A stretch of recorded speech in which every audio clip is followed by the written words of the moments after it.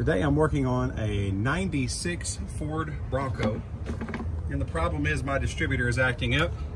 So rather than try to get inside of it and figure out what's going on, I'm just going to put a new one in. They're relatively inexpensive, and they're not that hard to do. The tools you need for this job are going to be a flat blade screwdriver and a 1/2-inch wrench. You can also use a knife, but I'm going to use a Sharpie marker.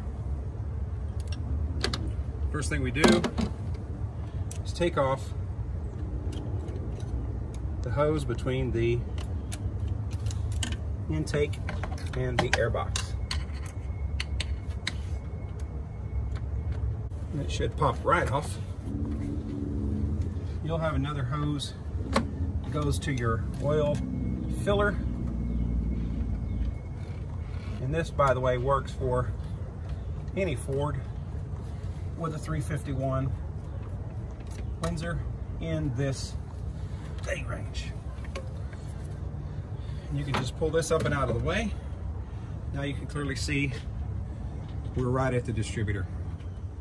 Here on the distributor, we're going to have a little plug right there.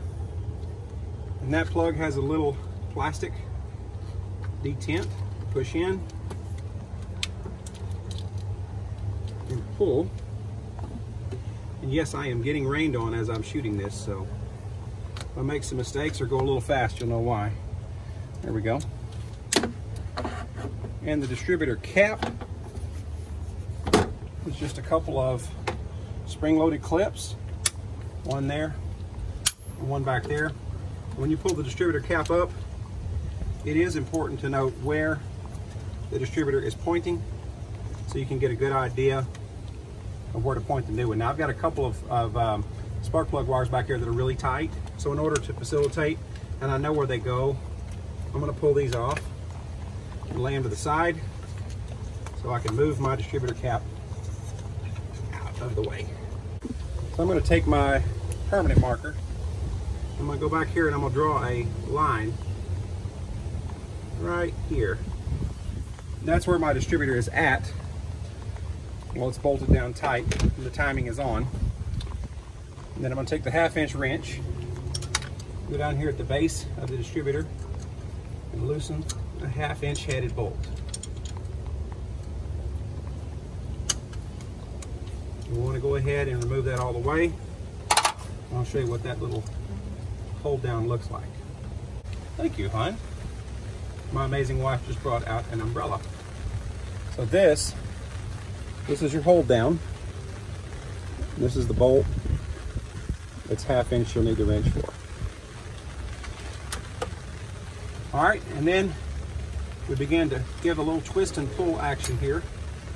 And you'll notice that the rotor turned as I pulled upward. See that? Wherever the rotor stops turning, I want to make another mark with my permanent marker.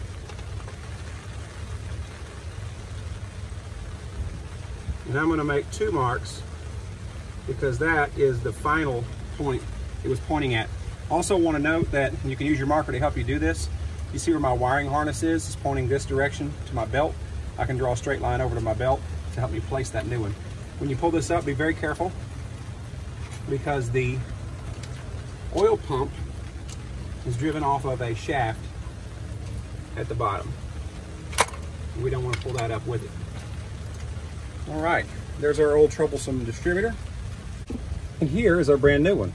And yes, you can get this complete with a cap and rotor. You want to put a little bit of lubricant on this O-ring so we don't chafe it and cut it when we're putting it back in, and grease this little gear here. And we'll install this new distributor cap another time. Our distributor cap is fine. What you want to do is pop these little tabs and pull this guy off. And you'll see this one comes with a brand new rotor. And if you'll remember, we made some marks on the old one, right? So we're going to turn this one to where it's facing the exact same direction as the old one. You see that? Where initial mark is and where second mark is. I'm going to line that up as best I can so that when I put this in, it's roughly close to being on time. Or in time. And in we go.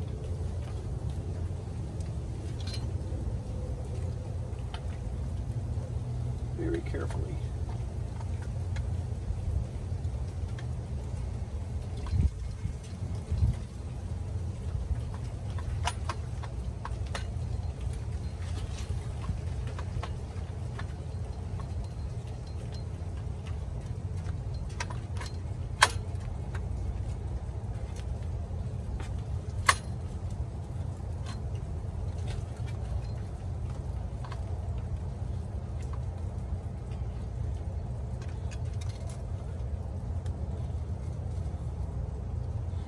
All right, now that we've got the new one in place, we can go ahead and replace the keeper, but don't tighten it down. You'll hear why here in just a second. I should note that it's helpful to snug that little bolt just a little bit, and that allows you to move your distributor without it floating back into a different position once you get the timing where you're happy.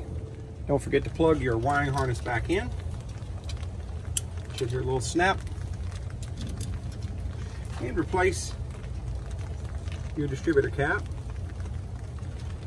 And since this cap and rotor that I have over here came together, I'm going to go ahead and pull this out and put my old one back in for a later date so we can replace it as a pair.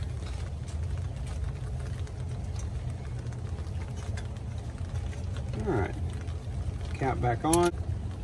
Don't forget to put the plug wire back in place, or plug wires actually.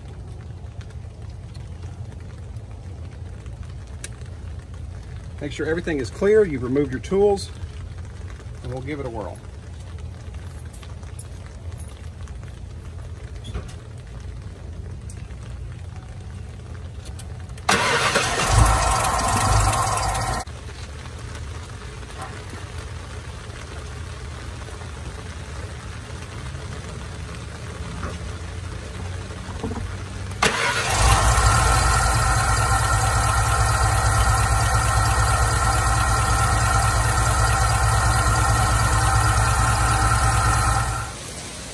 It's a pretty Bronco, but you can't work on one in the rain, not like that. So we had to take a break. We'll finish it up here in a bit. And through the magic of a little bit of adjustment, we're going to give this thing a try. Honey, go ahead.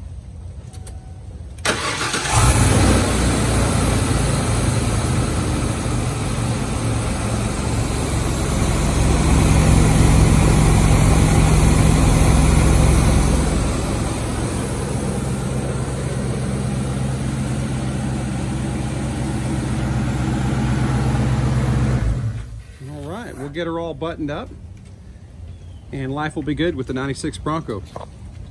That'll wrap it up for this video. I hope it helps somebody who has one of these older Fords. Can't beat the old 5.8. And if you can think of anything I should have said in the video, thing that I missed, especially all you senior mechanics who really know what you're talking about, feel free to drop it in the comments. And y'all have a blessed day. Thank you.